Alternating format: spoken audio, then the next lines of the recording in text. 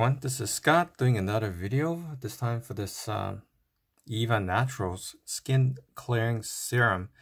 So I saw it on Amazon and there were a lot of great reviews. It's kind of pricey. I think it's about over $20 for this small bottle. And the worst thing was as I was using it one day, I didn't cap it fully and it just spilled half of it into the sink, which really sucks. Anyways, as you can see, it's made of vitamin C. It's a vitamin C serum. It's got 2%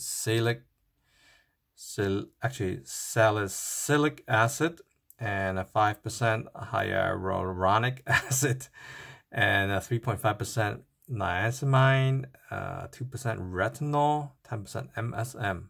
I have no idea what that stuff are other than vitamin C and the acid. The ingredients are here. I have no idea what any of this stuff is, so no point trying for me to read it out. It's not tested on animals. It's made in the USA, and here's their website. So the directions are to wash face, then dry, apply a small amount to your entire face, neck, and décolleté. I don't know what the hell is décolleté. Allow to dry, follow with a moisturizer. So I've been using this on my face. I have a lot of acne on my face. I'm 40 plus years old. I've used Accutane in the past, and I've tried antibiotics recently to get rid of my acne, and that worked very well. But the problem is I didn't want to continue the antibiotics, so I was looking on Amazon for something that was natural, that I could, not natural, but something that I could try that doesn't involve swallowing some pills. I'm not sure if this is like healthier or anything, but I thought we'd try it out. Here's what it looks like. It's like a milky kind of substance looking kind of thing. It has a pretty good smell, actually. You know, it reminds me of what does it remind me of? Retinol, I guess. Smells like retinol. I've used retinol creams before from my doctor. Anyways, it's very easy to apply. I usually use my finger. I put it on a little cup, a tiny little plastic cup, and I use my fingers and apply it on my face. And I also apply it on my scalp, actually, as well.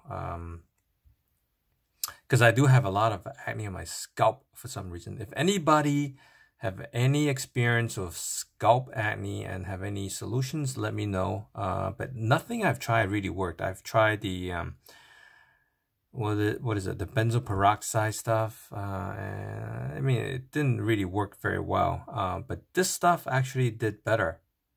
I'm not saying it solved it, but it really made a huge improvement within a matter of days, so I was kind of very happy with that. And for my face, I feel like it did make an improvement in a matter of days, but not huge. I still have acne though. Didn't really get rid of it. Maybe got rid of it. I mean, it didn't form a cyst, which is good. It didn't go to the level of being a cyst.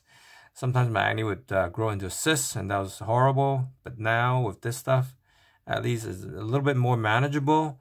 I still have the redness. I still have the pimples, but I don't have the whiteheads that come out, and I don't have those huge cysts. So I think it helps.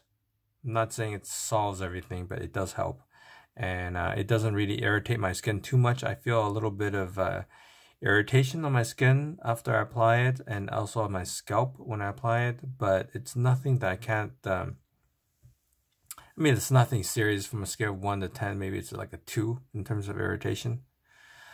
Didn't really cause my face to go red or anything. I apply it and then I go to work even, so hopefully my coworkers don't notice. Anyways, I do recommend it. I'll put a link below my review so you can go there and purchase it.